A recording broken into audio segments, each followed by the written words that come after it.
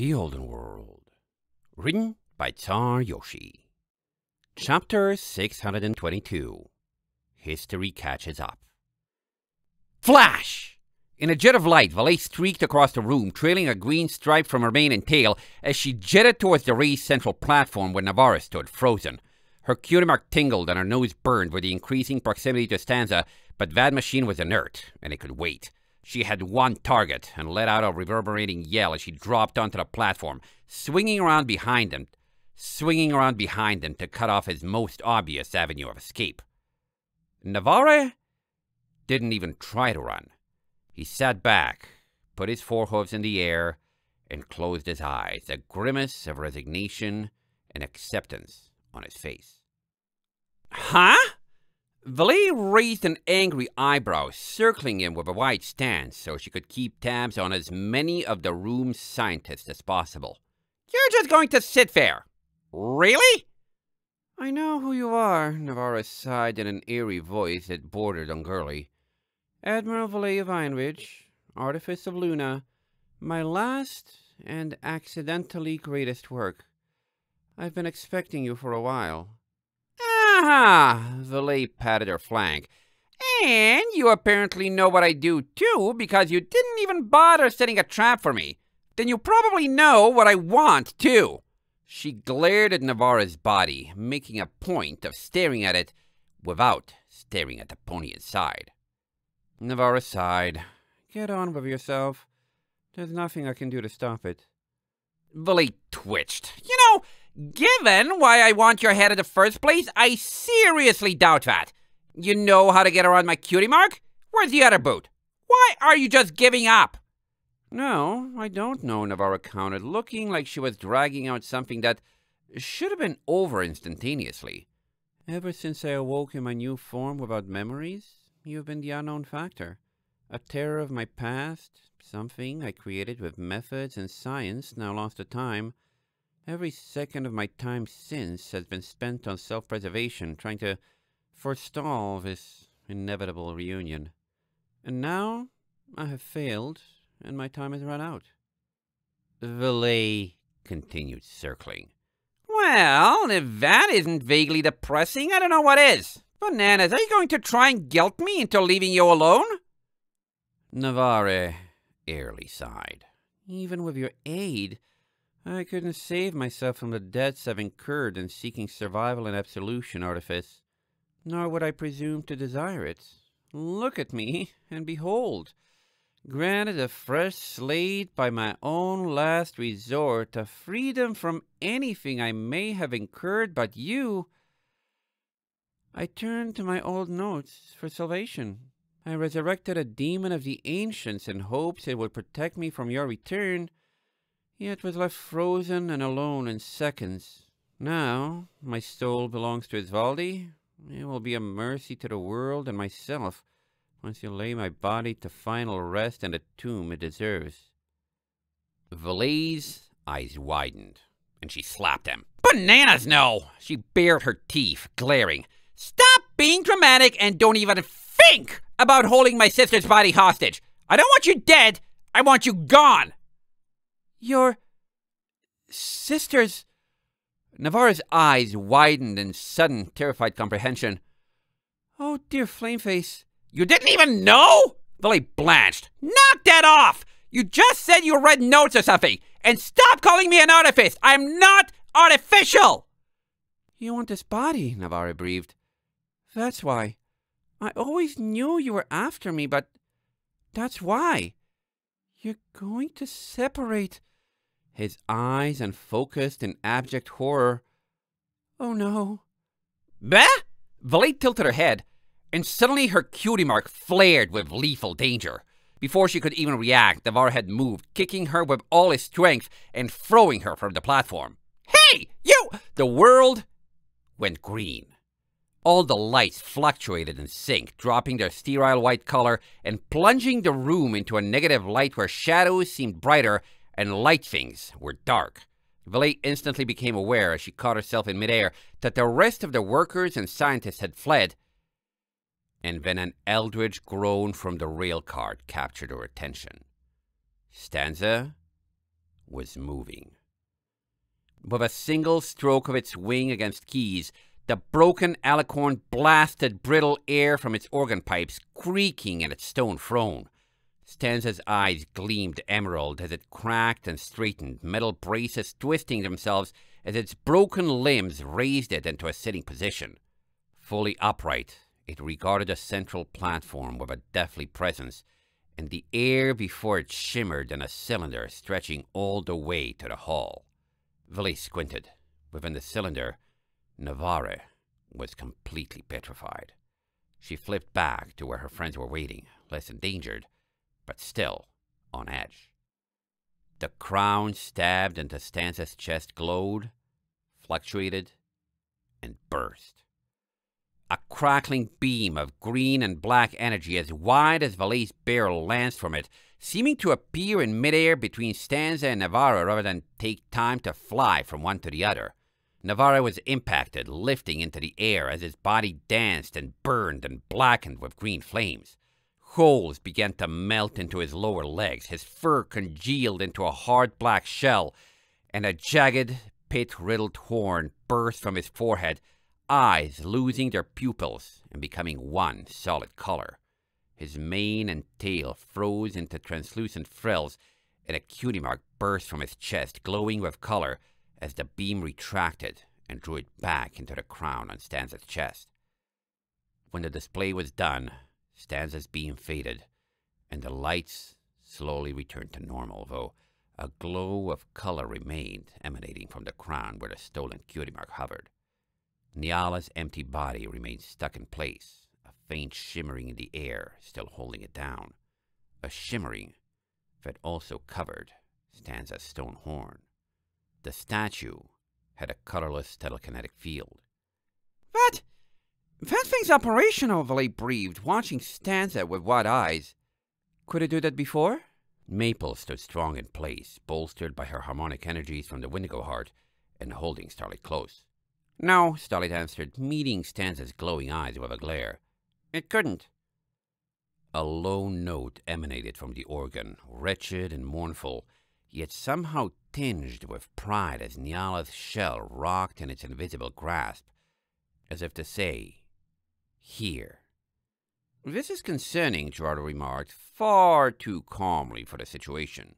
Very, very concerning. Is that so? A new voice said from behind him. I thought it was a wonderful showing, that machine proving it's good for something after all. How many birds did that kill with one stone? I don't think I can keep count. Everyone tried to whirl without taking their eyes off Stanza, except Villy. She didn't need to. Yo, Chauncey, what's up? Then Chauncey was between them and Stanza, leaving their backs to the exit without any need to watch two things at once. He regarded the statue and its hovering mode of cutie mark light, then turned to face them, the crown symbol emblazed on its high collar and mitre, suddenly recognizable as the same spindly, twisted crown embedded in Stanza's chest. Chauncey regarded everyone for a moment, then sighed. I'm not entirely pleased with the way this has gone down. Keep talking, Villy said. I don't know what's going on, but I came to bust someone up, and I haven't busted anyone up yet. And what I want is right over there. I figured as much. Chauncey shrugged beneath his robes. You know, when a party of patriots from another country wanders into my realm, steals my experiments, and interferes with my plans, I feel I have every right to be mad. Haven't I gone out of my way time and time again to help you lot?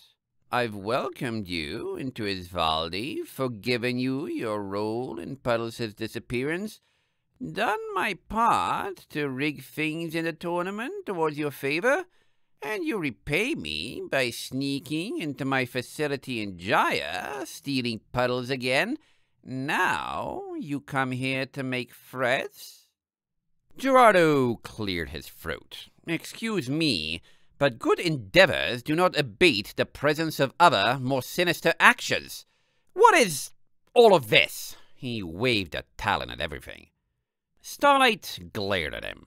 I didn't sneak into your gyre tunnels. Someone knocked me out and locked me up in there. Chauncey sighed. I don't know what I have to do to work with you or earn your trust. Fortunately for us all, I'm in a very forgiving mood, so I'm willing to overlook the way your demise of my Wendigo cost me the utility of my best scientist and several years' worth of effort. But I'm tired of all this mistrust between us. Do you look cornered to yourselves? I'm letting you walk away at any time. Name any other peace offerings you'd like, and I'll give it to you. Stanza! Valise snapped her wing, pointing at the dark tunnel in the wall Stanza's rails led to. Not in the room! Not a weapon like that! Easier done than said. Chauncey closed his eyes, and Stanza's platform rumbled, a mournful note playing out as the alicorn was carried toward the wall. You'll want to grab that body to stop it from flying away after his grasp breaks. With pleasure, Gerardo swooped ahead of Valet, using his larger bulk to pin Nyala's empty form down as Stanza's field vanished. I have her! Valet eyed the retreat warily. Cool, she said. Cool. Now I want you to take that body, take the piece of moonglass containing its real soul, and put them back together. Give me back my sister. Chauncey fixed her with a hard look. Regrettably, that is beyond my ability. Valet glared and tapped a hoof. But I can provide an explanation, Chauncey continued. I'm surprised you didn't ask for one earlier. I have nothing to hide from you here, and am willing to explain everything. He started walking back toward the observation platform where Gerardo held Nyala, completely concealed save for his face by his robes. The manipulation of brands is a subject of extreme interest to me for reasons I will reveal.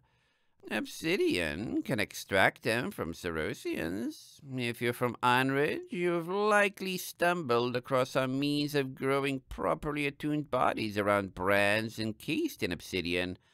Stanza is a research project trying to develop a way to remove brands that can be switched on or off instead of leaving them stuck. But breaking a brand free from its properly attuned body outside of a Cerosian is exceedingly difficult. The only known method requires the destruction of a Wendigo heart. Do you see the problem with this? Valet continued tapping. Chauncey fixed her with his gaze. You want a Cerosian body and a brand inside Moonglass to be recombined?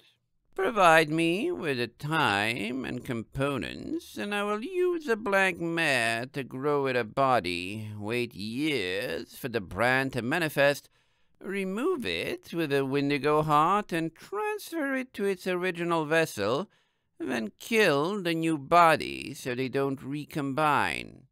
Tell me this is what you want, and to earn your trust, I will do it. What? Valet finally blanched. Bananas! No, that's messed up! Just do whatever it was they did in Ice Reach to make me. Then you see the problem, Chauncey whispered. There's clearly a better, more instantaneous way. Some method of withdrawing brands easily and transferring them from anywhere to anywhere. Unfortunately, Navarre's memory was wiped when he forcibly switched bodies. The stallion I found and brought here on my expedition to investigate Puddles' possession was barely a year old in memory, and any research notes on the procedure used to assemble you no longer exist. He looked down the tunnel after Stanza and sighed. And you've rendered my best scientist useless by killing off the Wendigo that was the base of all his research. Valet gritted her teeth. You're going to have to slow down in about 1,000,000 different directions, buddy, because I'm not following, and I'm not sure I want to. Stanza was his best attempt to create a machine that could cause that effect. As you just witnessed, Stanza has the power to remove brands, but only from Cerosians. That beam fails in obsidian and causes flesh damage to other creature types. Starlight cleared her throat. He's saying he doesn't know how to put Nyala back together. Navarro lost his memories just like Nyala did and forgot how to do it too, and they needed puddles for research and finding their way again. That's a succinct way of putting it. Chauncey nodded. That body is yours. Take it. It's the latest in my series of peace offerings to you. Now, if you ever want to do anything with it, his eyes finned, let's sit down and have a talk. Because we're going to have to work together. End of chapter 622.